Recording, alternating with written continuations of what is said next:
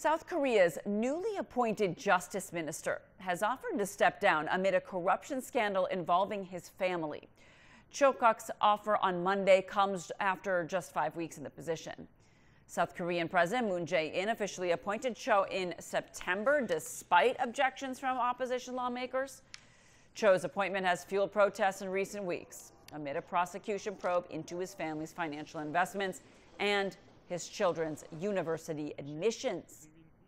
Moon is expected to comment on Cho's resignation offer during a meeting with senior advisors later on Monday.